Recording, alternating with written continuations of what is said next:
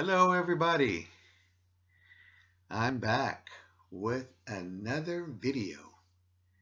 This video, I'm going to talk about one album, and I will say it is a recommendation that I think for folks who like prog music and for those who even like rock music might want to check this album out. I do encourage for you to go listen to some of it free on YouTube to see if you decide that you do like it. Now, before I talk about the album, I want to talk about the label that it's on. The label that this album is on is called Return to Analog. It's a Canadian label that started in 2014. And the main focus is that they have on is new material and reissues of Canadian prog bands records. I'm grateful for the label. I'm grateful because I do like Canadian prog bands, and I like that this label does these reissues. And I don't know how often they come out, but I've enjoyed every album that they reissued of these Canadian prog bands. And wow, that's a very cool and I found interesting area of the country where in Canada there were all these prog bands. And I'm trying to think of one of the very first bands, Canadian-wise. I'm not just talking about Rush or Triumph, but I'm talking about Canadian bands like Minage, Ange. Trying to think of some other ones. For right now, those are two. Oh, Morse Code. So, and what's really interesting at each area that these bands come out of, Quebec, and I forget some of the other areas in Canada, they have their own uniqueness about the type of about the type of prog music they bring. Some bring progressive jazz, some bring the symphonic prog, some bring the what they call folk prog. So the hat for prog music is really big. There is so many. You can go down a bunch and a bunch of rabbit holes. So back to the Return to Analog, they reissue these Canadian prog bands, their albums, and they are limited to 500 copies.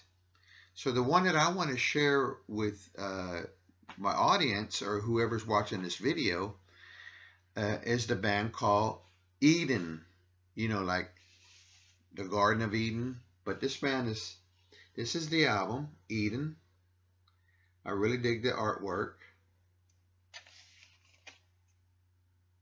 Okay, and you can see the Return to Analog, and this one is like, I have number 17 out of 500. That's pretty good, I think.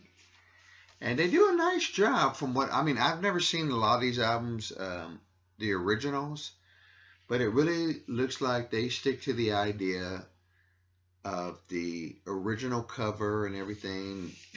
You know, I like the way the covers feel. They're not so glossy, or they don't look so like if, you know, you took a picture and you went over to the Xerox copy machine and you printed 100. It doesn't look like that or feel like that. But I really think they do try to stick to the way the labels, the original labels, like even though it says they're Return to Analog, like here's the label. There's not much to it. That's Eden, but you can see where it has the Return to Analog on top. Now this band, Eden, released this album back in 1978, and this was reissued in 2018. This is the only album this band ever made. I always find that interesting. You know, you wonder And there's probably some information out there. I didn't find too much. But it's interesting to me that a band like this, Eden, that is so good, what happened? You know, you kind of wonder, you know, what you wonder sometimes, or at least I wonder the reasons. You know, why didn't the band continue to make a few more albums? It could be a bunch of things. Maybe, you know, people have different ideas and want to just go different routes, or maybe they was just like, you know, this is going to be a one-time project. Let's just see how that goes. And who knows? I really don't know. But as I mentioned, Eden, that album came out in 1978. It has a lot of styles to it. The lyrics are sung in French, but it has a prog rock side to it.